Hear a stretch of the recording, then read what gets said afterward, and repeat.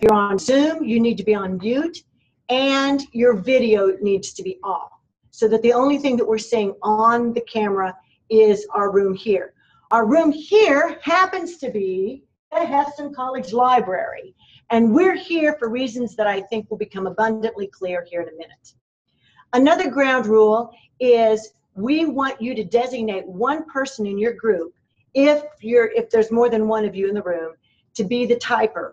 So you talk together, you generate questions. Here in a minute, I'm going to ask you to do some Martian questions. So you'll generate your Martian question or a comment, it can be either, and you're going to type it to Isaac if you're Facebook Live, Jill if you're on Zoom, and then we're going to read these remarks out loud. And then my face-to-face audience will be doing some other things with Bible commentaries and also talking. They're also getting to eat too, so like it's all good. Anyway, our theme for all 4 of these podcasts are love as a verb. Last week, we talked about Micah 6:6-8, and I'd like to start by just saying that from memory. Let's see if I can do it. With what shall I come before the Lord and bow myself before God on high? Shall I come before him with burnt offerings, with calves a year old? Will the Lord be pleased with thousands of rams, with tens of thousands of rivers of oil? Shall I give my firstborn for my transgression, the fruit of my body for the sin of my soul? He has told you, O mortal, what is good, and what does the Lord require of you? And actually, isn't that the $64,000 question? 3 things, folks: to do justice, to love kindness, and to walk humbly with God. Now, we're going to take that second phrase, to love kindness, and piece it apart in these 4 sections. We gave a personal story last week. We're going to do a parable of Jesus's this week, and we're going to go to the Old Testament next week. Yes, there's even that kind of loving kindness, or lack thereof, in the Old Testament. So what does it mean to love kindness? Specifically, it means this: to love it, or to be really happy when people get better than what they deserve. Let me just say it another way: to really be happy for someone else when they get an abundance of radical grace. Shalom justice, which is the main form of justice in the Bible, the justice I think Jesus really lived out, has a very similar understanding. In essence, it means this: to give people what they need instead of what they deserve. And most of the time, we deserve something worse than what we get from Jesus. And that's shalom justice. But before we jump into our New Testament story for tonight, I think we need to do just a little bit of practice in going back into the biblical context. Every story, everything you all say or you all write has a context. Let me give an example here. At Hesston College, we have the Bills and Normas. For my people in the room, how many of you know Bills and Normas? Some shout outs? Yes, all right. Okay, they can't see their hands, but yeah. But maybe for many of you, you're like, Bills and Normas. It's a story, it's a very specific meaning. So about 35 years ago, 4 male college students happened to be in a used clothing store, found gas station attendant shirts that all said Bill, Bill, Bill, Bill, Bill. They bought them. They showed up at a basketball game. They did some funny skits. And everybody's like, oh, that's great. You guys are the Bills. So 4 very comical female students from Hesston College said, we will not be outdone. Good for them. And they found shirts and became the Jills. And for some reason, no offense to my friend Jill, the Jill name didn't stick. But there's something about Norma that just, for all of you out there in internet land who are named Norma, love the name, but Norma, it just worked. So to this very day, we have 2 comedy teams here at the college, the Bills and Normas, right? And you all have heard of them. Or maybe have seen them. Yeah. That's the context. The same thing is true in the Bible. Sometimes what you think you understand, you really don't, because you don't understand the history or the culture of the biblical times. And why is this so important? Because if you make a Bible story mean something to you that it did not mean to the original audience, then you're misinterpreting the Bible story. You're making the Bible say whatever it is you want to say. And I personally think that's one of the biggest problems in Christianity today, is we make the Bible say whatever we want. We cannot do that. So we're going to practice what we call crossing the hermeneutical bridge. I drew it out here. If I were really good at this, I'd draw a time machine. But you know what? I'm not a good drawer, and bridges are easier. So what you do is we always start in the modern times. For us, it's 2017, right, guys? And we have to, I got to put them on first. These are, okay. We have to always take off our worldview glasses. Everybody's got them. Some of them not as pretty as mine. But here's what I mean by that. Our worldview is the way we see reality, what we think is really real. I see the world through the glasses. I hate to even say this, but let's get it over with. A middle-aged woman, white, born in Missouri. And see, that makes it different. If I were born in California, I probably would have a slightly different worldview, or born in Bolivia, or born in New Zealand. And all of the, and I've grown up in an Anabaptist Mennonite home. That also forms glasses. What I need to do is I need to take off these glasses to the very, very best of my ability. And so do you. Your worldview glasses are slightly different than mine, but we got to take them off. Now, I'm going to be honest. Nobody can take off their glasses completely. I will never totally see the Bible completely in a neutral way. I'll always kind of see it as a white woman from Missouri who loves the Royals. And they won, by the way. Anyway, all right, I digress. So we're going to practice this. I'm going to put these back on. We're going to take the concept of words. That's pretty easy. Words in 2017. So I'm going to ask my online audience, do we think highly of words in this society? Yeah, I've seen some. Have you ever heard of this phrase? Sticks and stones may break my bones, but names will never hurt me. Yeah, we've all heard that. That's baloney, by the way. They hurt terribly. I actually would rather you threw a stone at me than to talk behind my back. But, right? I mean, that's baloney. But that's what we say. We say, words. If I say something bad, I say, oh, I didn't mean that. And it's okay. We're going to cross the hermeneutical bridge. Here we go. The ancient biblical world absolutely did not feel that way about the concept of words. They called it debar. God actually used debar, which was so powerful that God created the entire universe by just speaking. That's the power of debar. And if you don't understand debar, then many stories, especially in the Old Testament, are just like so weird you can't. You're like, what? Let's take a very familiar story. Jacob, his twin brother Esau, Jacob steals the blessing from Esau by deceiving his blind father. Do you find it comforting that Bible families are a bit dysfunctional, just like yours? Anyway, so here we go. And it's like, and then there's manipulative little mother Rebecca who puts fur on Jacob's arms, so he has hairy arms like Esau. He goes into his blind father, says he's Esau. Isaac's not sure, finally believes him, and gives him the blessing, which is basically just saying some words. Now, if this would happen in 2017, and we suddenly realized that we'd blessed the wrong son, what would we do? Bless the other son. We'd bless the other son, says my face-to-face audience. Absolutely, we'd say, whoops, you're grounded for 2 months. I'm blessing the other son. But Isaac doesn't. He weeps, Esau weeps for 2 reasons. Words are very important, and because it's debar, the blessing cannot be revoked. Isaac cannot take it back. And you see, if you don't really understand it, that story's kind of weird. Okay, we're going to do the very same thing with Luke 15, verses 11 through 13. Here's what we're going to do as we get into the story. Here in a couple minutes, we're going to have students reading just a part of the story. This is the story of the prodigal son. Or maybe the prodigal father, depending on your interpretation. And then my people in the room here with me are going to use Bible commentaries and find out some information about this. And you out there in internet land are going to come up with good Martian questions. Here's what that means. I want you to assume, it's important to pretend to be a Martian because that's another way of taking off your worldview glasses. Like ask what, as an American or as a Canadian, would seem like a really stupid question to ask.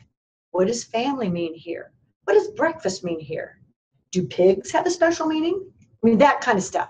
So you're a Martian who speaks English, and I want you to turn in Martian questions for me. Remember, you've got one designated typer who's going to do that as soon as you hear these Bible verses being read. And then we'll hear from our research, and we'll see how good of question askers you really are. I'm going to ask Miguel to come up. He's going to read first. We're reading Luke 15, verses 11 through 13. Thank you, Miguel.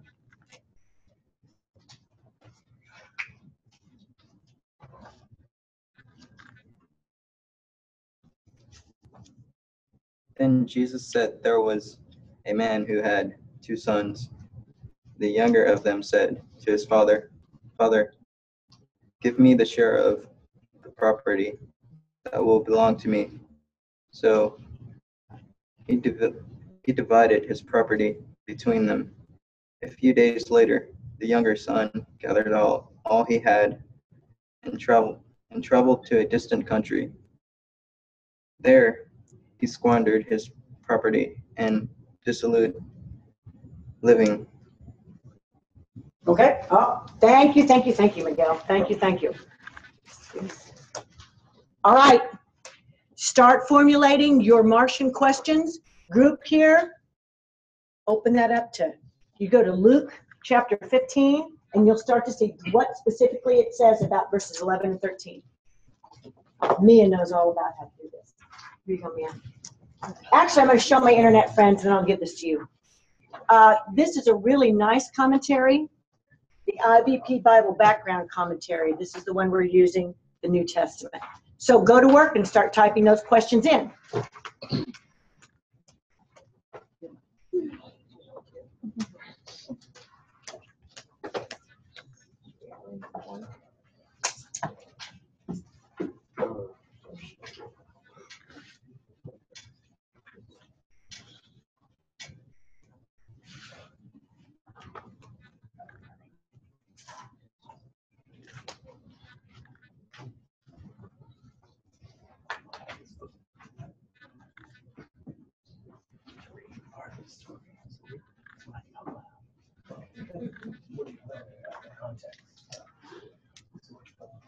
Any questions, Jill? You want 'em? Yes, I do. Here comes our first question, then I'll repeat it for everybody. What is the role of a father? Ooh, what is the role or rule? Role. What is the role of the father? It's an excellent question. Hopefully our research will give us some excellent Martian question. Another one. Mm-hmm. Do kids have importance? Do children have importance in the ancient world? Excellent question. And that might be different between our ancient Jewish people of first century and maybe other cultures. Excellent question. Another one? Okay. Those are great questions. What else, Martian? Anything else?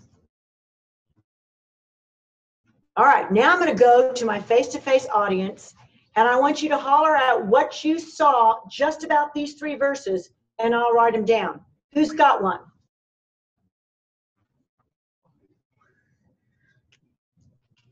Or if you have it back in internet land, you can also. Okay, we have another question while we're waiting. Yes? Who normally got the inheritance? Ooh, who normally got the inheritance? Yeah. Oh, yeah. No one ever asked for one share of the inheritance from the father.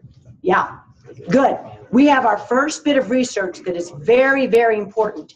It is, in other words, it's a disgrace. Is that what you're saying? Oh, just that it was unheard of.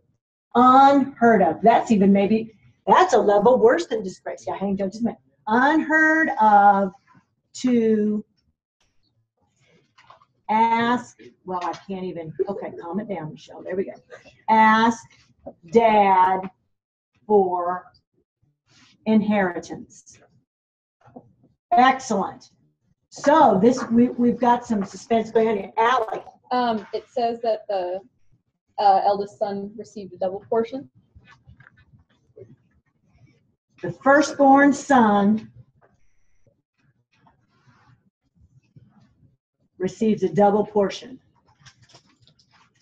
I wonder if that's true if the firstborn is a daughter. Does anybody know that one? That's a good Martian question. Yeah, probably not. That would be my assumption. Yeah. So if there's only 2 sons, and the firstborn, mathematicians would probably get 2/3. Yep, 2/3. So here, the oldest son gets 2/3 of the inheritance. Great. What else did you discover? Josh.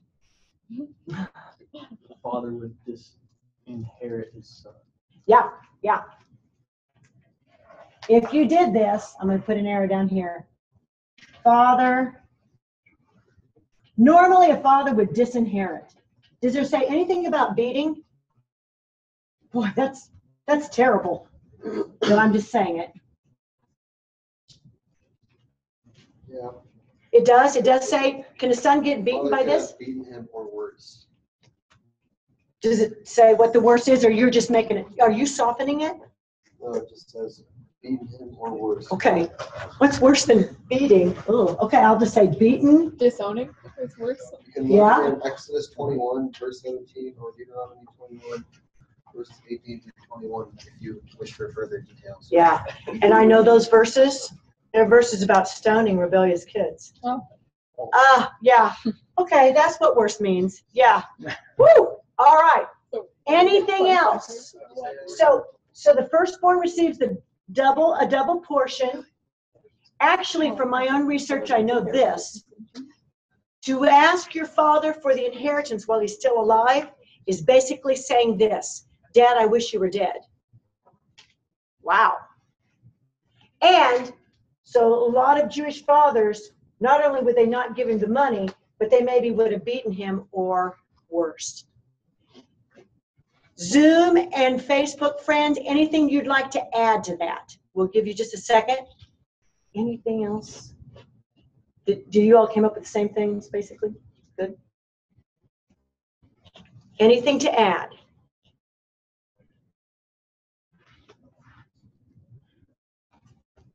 Okay, we're going to take the next 3 verses. Reese, come on up. Give me the hand. Yeah. Oh, right up there. Yeah. When he had spent everything, a severe famine took place throughout that country, and he began to be in need. So he went and hired himself out to one of the citizens of that country, who sent him to his fields to feed the pigs. He would gladly have filled himself with the pods that the pigs were eating, and no one gave him anything. Okay. All right. Send me your Martian questions, comments, maybe even intelligent guesses as to what think's really going on culturally, historically, that we need to know, stuff that's underneath the surface. Face-to-face, folks, start to research. Michelle, could you repeat what the worst was? Oh, the verse here. The worst. Oh, the worst. Worst. The worst probably means being stoned, according to the Old Testament verses. Can you give me those verses again? Exodus 21, verse 17, and Deuteronomy 21, 18 through 21. And actually, if somebody has the time, look up those verses and see if my memory's good on stoning.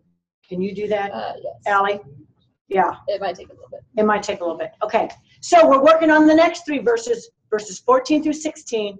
This is the son going out to Wichita, because there's a wild city, and doing some wild living. Go, folks. Michelle, Yes.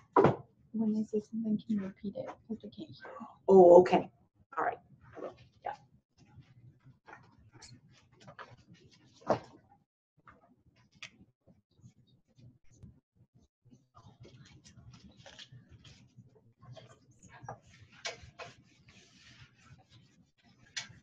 Do we have any Martian questions yet? Or comments? What's so special about pigs? Yeah, what is so special about pigs?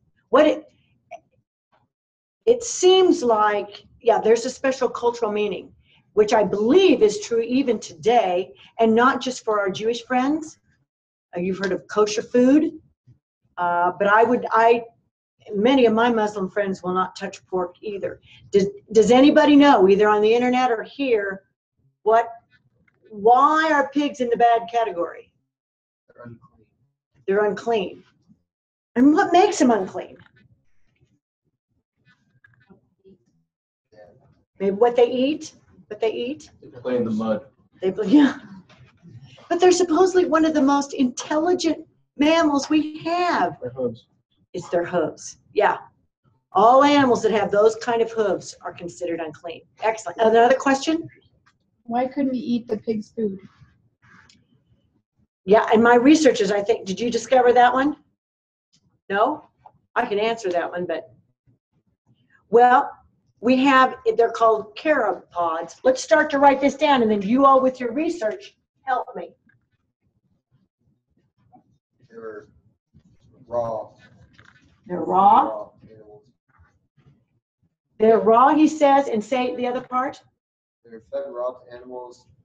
People roasted and ate them, but subsided on them only in time of famine. People eat these only in famine. Here's a Martian question. Does famine have some kind of spiritual significance? I'm not sure I know, but that's a yes. What have you got? It says here that people often view famines as divine judgments. There you go. Famine, judgment from God.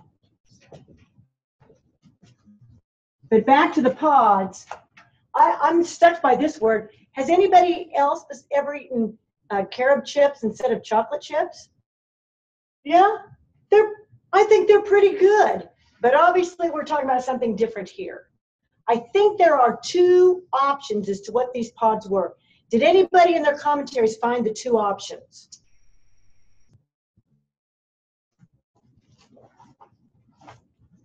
Okay, good. Maybe I got you the not so good commentaries. What we've got, they're either really bad because they're so untasty, they're so bad to eat that they actually cause people to repent, that it's just a last resort. You only eat them in famine. Some other scholars would say that they're pods that have lots of stickers, they're hard to get to, and so only pigs eat them because you have to kind of have a pig snout in order to eat these pods. Either way, it's not looking very good here, is it? Yeah. All right, a question, Jill. Why did no one feed the sun? Yeah, great question. Why did no one feed the son? What kind of, slave masters did he have? That he actually wanted to eat the food of the pigs? Does the Bible actually say that he did go ahead and eat the food, or is it just that he wanted to? I think that he did. Well, here it says he would have gladly. He would have gladly, but he didn't quite. Yeah, and I think that's an unanswered question. Why in the world didn't they? I mean, it sounds like when the son reflects back to his father hired hand, that those slaves were for sure treated better. I'll go back as a slave. We haven't gotten there yet. Good. Other questions? Was it hard to travel between countries? Ooh, was it hard to travel between countries? That's an excellent question. Researchers, did anything show up in your commentaries about? It didn't. It did say, oh yes, you got something. Well, it says that they would seek fortune in less economically oppressed areas. They would seek fortunes in less economically oppressed areas. I don't know if your commentaries would say that too, but I would imagine that the father didn't have completely, how do I say this, liquidated capital. Just probably like your all's parents would. I mean, a lot of his wealth is tied up in land. And so if he's giving his younger son a third of it, imagine the father did he have to sell some of his land? And if the son's going away to a distant country, did he sell that land? Was it a smart thing to do? I also imagine he's pretty young. What would indicate that the younger son is maybe your all's age? If he goes off, he probably is, I'm just making some intelligent guesses here. He's probably single. And in the time of Jesus, sometimes people got married as early as 15, 16. So you're maybe talking about a 14-year-old doing this, or a 16-year-old. Isn't that wild to think about? Oh my goodness. There's some other cultural stuff about this part. Maybe we've already said, what's the obvious cultural thing we've got to know? Pigs are unclean.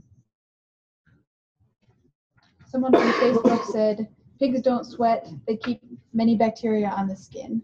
Ah, ew. Okay, yeah. Ew.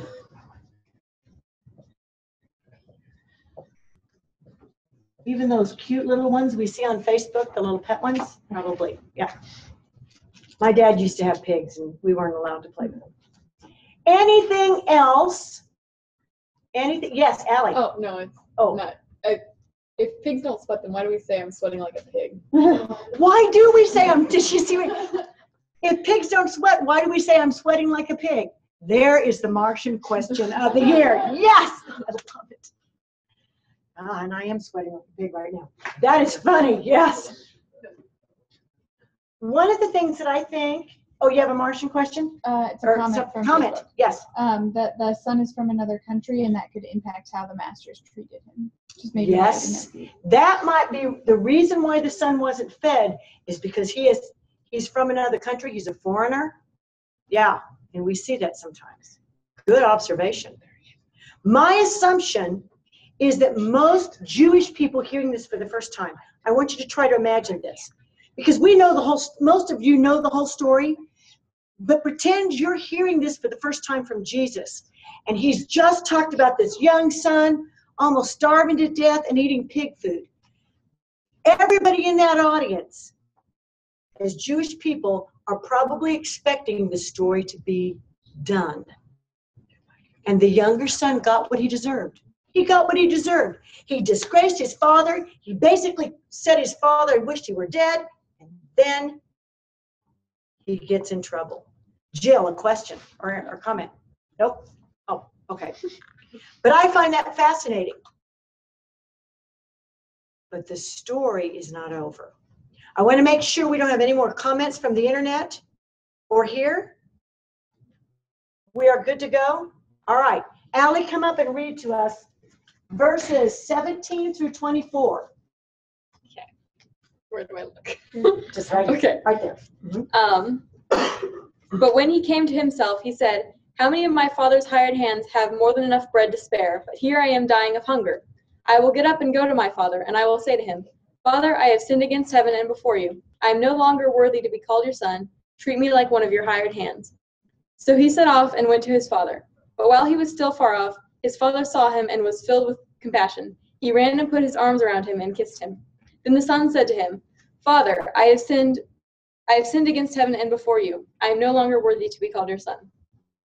But the father said to his slaves, 'Quickly, bring out a robe, the best one, and put it on him. Put a ring on his finger and sandals on his feet.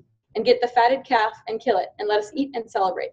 For this son of mine was dead and is alive again. He is lost and was found.' And they began to celebrate." Thank you, Allie. All right. Those of you seeing this through internet, please send in your comments and questions. The rest of you, go to the commentaries. Again, this is verses 17 through 24.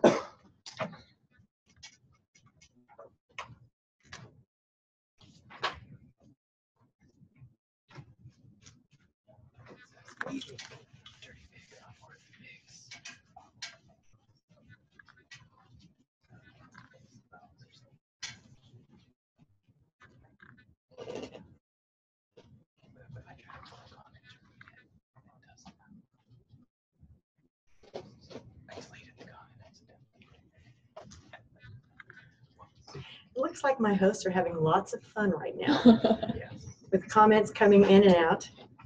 You can also comment to me, internet friends, if you want to do a tour here pretty soon. Isaac has a comment. Question from Facebook. Eating food from the dirty pig, unworthy. Pigs meant lowest, unclean. He was lowest. He was, yeah. Yeah, very, very well said. I mean, it's one thing to disgrace your father, but to even be around pigs and then to eat what they're eating, this is lowest of the low. Yeah. And I'm sure even though we're saying this and seeing this in commentaries, I'm not sure the gravity hits us. Try to think about what we would consider to be the lowest of the low today. What would be totally disgusting? And that's where we're at. Another comment? Yeah, for these. Yes. What's the deal with the ring? What is the deal with the ring? Yeah. And it doesn't say signet ring in the Bible. I know it, but did we get anything from the commentaries about the ring? Yes. It would symbolize reinstatement to sonship because it had a family sign on it. Ooh.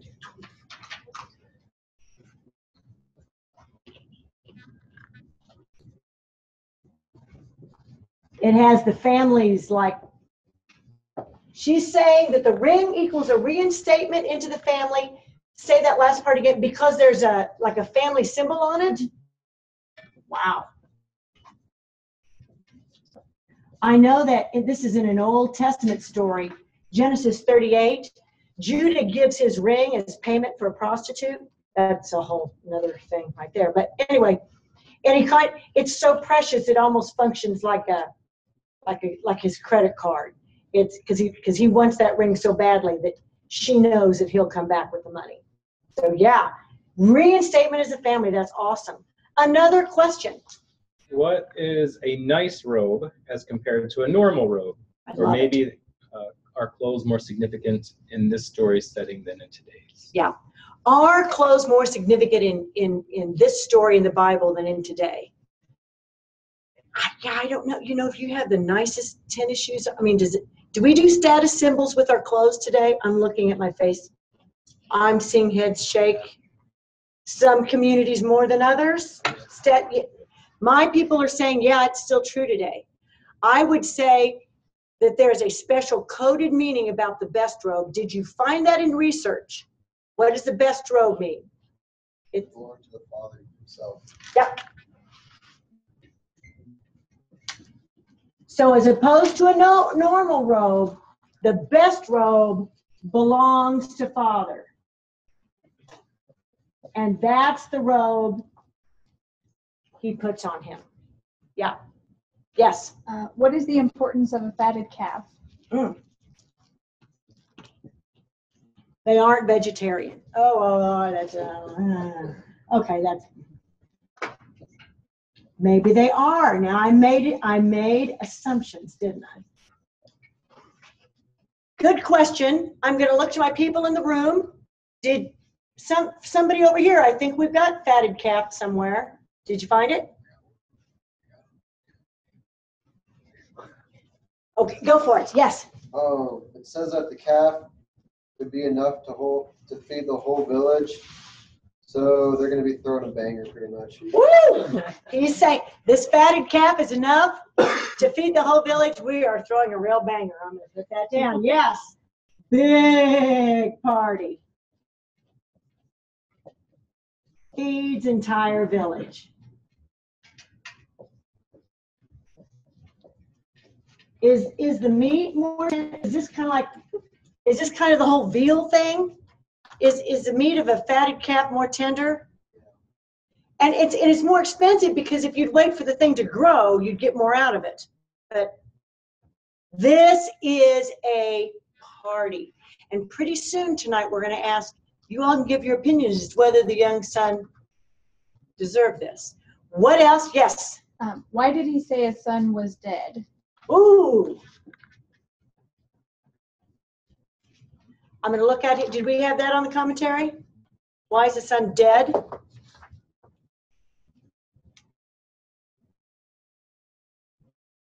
It's a good question, and I don't remember reading that in the commentaries. But you have to understand, we're in an age where we didn't have internet, cell phones, a postal service that's reliable. for all the father knew he would never see him again. That brings me, I don't know that, I think this is maybe just Michele commentary, maybe not, so take it with a grain of salt. If this older man runs to see his son, what does that kind of imply if you play it out in your mind? What was this older man doing day after day after day after day? Waiting. He's waiting. Because if he weren't waiting and watching, the son could have made it all the way up to the house because dad's working, and he sees him and he runs. I'm going to ask my people here in the room, did you get anything in the commentary about Jewish men of first century running? What did you get? Say it loud. Undignified.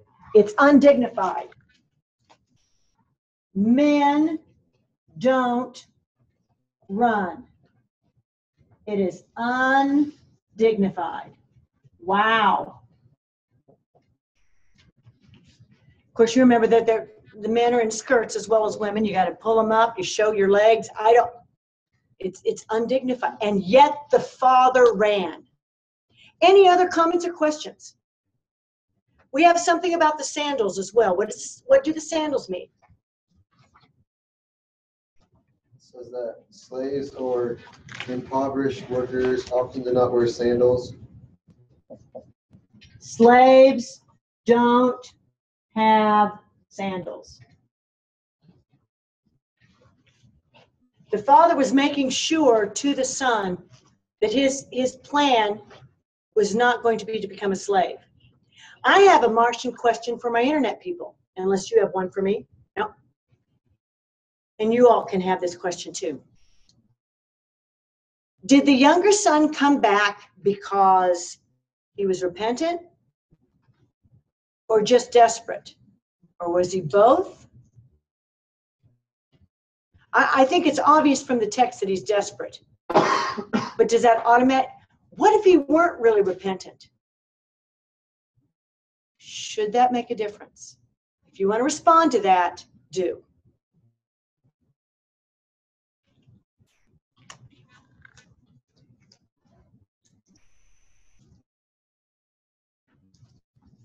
Do we have a response?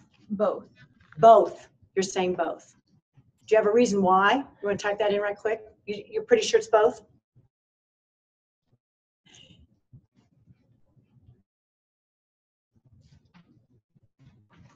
I'll be honest, I kind of think so too. But I was reading it, getting ready for tonight, and I thought,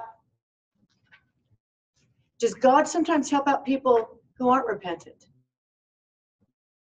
I'm spilling the beans here. I kind of think the father figure is God. Should we ever help people who are just desperate and not necessarily repentant? Or do they need to really be sorry? I don't know. A response? No? The father's response is the same in either case. I don't know if there's more to that statement. That's all I can read. Yeah. And that's a very good point. The father responds either way. Yeah. So maybe it doesn't matter. That's beautiful. That's really radical love. That is really radical love. From internet or from people in the room, have we got everything? All right, Sam's going to come and read the last part. I just Yeah. Now his elder son was in the field, and when he came and approached the house, he heard music and dancing. He called one of the slaves and asked what was going on. He replied, "Your brother has come, and your father killed the fatted calf because he has got him back safe and sound." Then he became angry and refused to go in. His father came out and began to plead with him, but he answered his father, "Listen, for all these years I have been working like a slave for you, and I have never disobeyed your command, yet you have never given me even a young goat so that I might celebrate with my friends. But when this son of yours came back, who has devoured your property with prostitutes, you killed the fatted calf for him." Then the father said to him, "Son, you are always with me, and all that is mine is yours. But we had to celebrate and rejoice because this brother of yours was dead and has come to life. He was lost and has been found." Thank you, Sam. All right, once again, send in your comments and questions. Once again, go to the commentaries.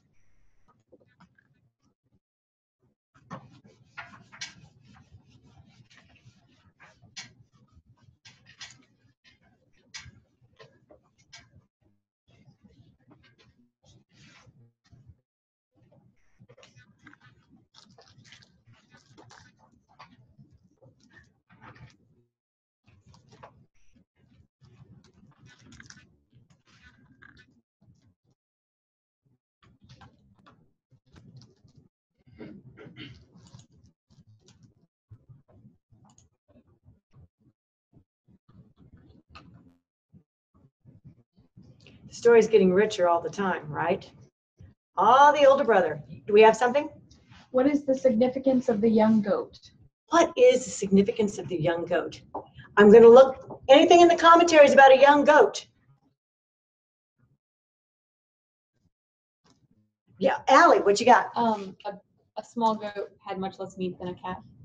Ah, so you see what the older brothers, you wouldn't even give me, you know, your younger son gets steak and I'm just getting a hamburger. Now I'm doing the whole, I crossed back over 2017 yet. Yep. So the young goat, not as much meat. You didn't even give me so much as a young goat.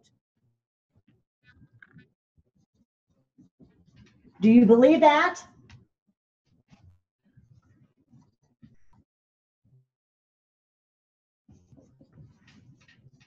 If that's true, what does that do to the story? Is that true?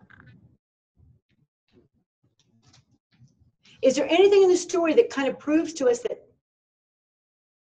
the older brother had maybe a bit of an attitude problem? And I want you out here and in internet land, argue with me if you don't agree with me. I could be wrong on this one. When I read it this last time, I was struck by this. The older brother asks the slave what all that noise and music was before he knew his younger brother was home. Now think about that. Because another option, another way the older brother could be was just to say, hey, a party. This is great. It's Friday night. I'm going to celebrate with my father. Maybe he didn't go to the parties. And is maybe that part of the problem? Why wasn't the brother happy like the father? Why wasn't the older brother happy like the father? Yeah. Well, let's make some guesses. I'm going to ask my commentary people. Is it a money thing? Did the older brother lose any money from the younger son taking the inheritance? A yes or a no from here? I'm seeing a no, and the commentaries say that too. No, the older brother's money is secure, so it's not like he's lost money. He still gets 2/3 of the inheritance.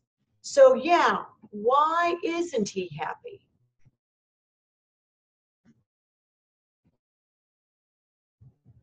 But do you blame? I mean, if you're honest, are some of you having some older brother feelings right now? Did the younger son deserve what he got? No. Did the younger son need what he got? Did the older brother love kindness? No. The older brother did not love kindness in spades. Yeah. I'm going to look to my people here in the room. Anything else that the commentaries are saying? And we have 2 questions. Yes. Did the older brother ever come into the party? I think according to the text, we don't know. And help me out, commentaries, if I'm making this up, because I think it's in there. I think. Look it up. I think when the older brother talked back to his father like that, in a sense, he is disgracing his father as much as the younger brother. I'm seeing some heads nod. Yeah, that was there. Yeah. So he also disgraces his father because as the oldest, as the firstborn, he is supposed to be the reconciler, and he's not the reconciler between younger son and father. He makes the problem worse. And he talks back to his father. I don't know. Another question. Why didn't the father tell the older son that his brother was back? Yeah, that's an excellent question. I don't know. Do you have an idea? The person who has. Yeah. They didn't have cell phones. Was the father testing him? Was just Jesus' way of making a point? It just catches me though that the older brother, I mean, it'd be one thing if he knew it was a party for the younger son. He didn't know. He's being kind of, what's the word, snarky? Snarky? He's being snarky about parties and he doesn't even know it's about his younger brother yet. Then it kind of gets doubly snarky. But any other comments from this room? We're going to try to pull it together. It says that Jesus used the elder brother here as a transparent metaphor for the Pharisees. Yes. I'll repeat what Tim said there. Jesus here is talking about the older brother. He's like the Pharisees. If we do literary context, we know the two stories. The Pharisees were grumbling that Jesus was eating with tax collectors and sinners. Do you see how this kind of relates to the story? That actually is one of my questions. I'm going to ask that question, and we're going to have everybody. Oops. So, how am I doing? The older son equals the Jews, particularly the scribes and the Pharisees, and the younger son equals the Gentiles. Gentiles, if that's a new term for you, are people who are in their bloodline or ethnically are not Jewish. And we do have some Gentiles and also some unclean Jews who are wanting to become followers of Jesus. Why would Jewish people feel this way about Gentile people? With the same kind of disdain that the older brother had for the younger brother.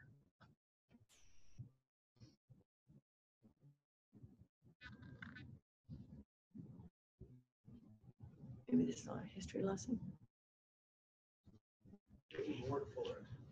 They didn't work for it. I heard from Aaron, and that's exactly right. If you think long-term history, the Jewish people were like, we've worked for 2,000 years, obeying the law of Moses, keeping 613 laws just on obeying the Sabbath. We've worked our rear ends off and have been so good and obeyed God so well. And then these people who for the last 2,000 years have worshipped idols and have done all sorts of wild parties and have got to have a kind of a whole bunch of fun. And now they come in as a people group and want to be God's people? Are you kidding me? When did we ever get to have that fun? Can you kind of see how that works? So the story works on two levels. It can work as individuals. Some of you out there maybe think of yourselves as older brothers or younger sons. But it also works with people groups. The Pharisees, when they saw Jesus being kind to prostitutes and tax collectors and Gentiles and healing a Roman centurion's son, they were like, those people don't deserve it.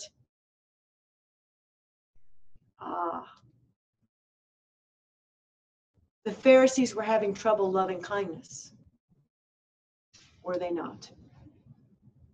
So here's the big question for you and me. I'll just ask it like this. Which character do you relate to the most? Are you a younger son? Are you an older brother?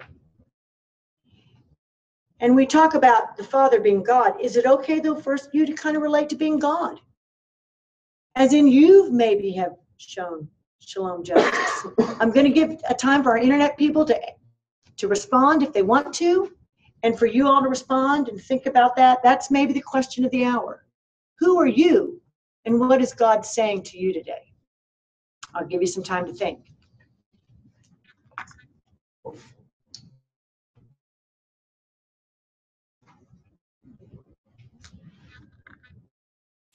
Do we have any responses? No? The older brother. The older brother.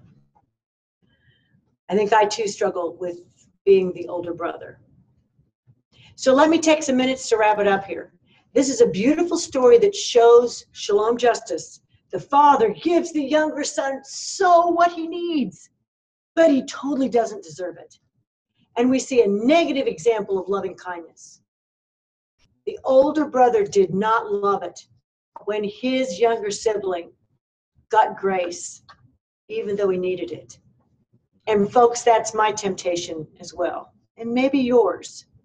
Who would be the whole people groups today that maybe we think, hey, they don't deserve that? But maybe it's not ours to say who deserves what. And what if we would be with Jesus enough to realize, in a sense, we're all sinners, and we're all tax collectors, and we're all prostitutes. To love kindness. I want to give you a little taste of what we're going to do next week. I'm going to do another internet game, and we're going to have it better figured out, and so that you'll see the screen right on your internet screen. We're going to talk about the story of Jonah. I'm still collecting. I've got some stories, but I need more of your to love kindness stories, and I'm going to give you a challenge. I want you to see if you can come up with 2 or 3 or 5 movies that illustrate the concept of shalom justice. Here's a hint.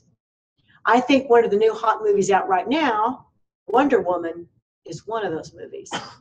Can you next week, and you don't even have to like the movie, and maybe there's some things not so good about the movie, but how does the movie talk about shalom justice? And do they talk about it and illustrate it in the same way the Bible does? I think that'll make for a juicy conversation. I'm going to give my internet friends one last chance to respond.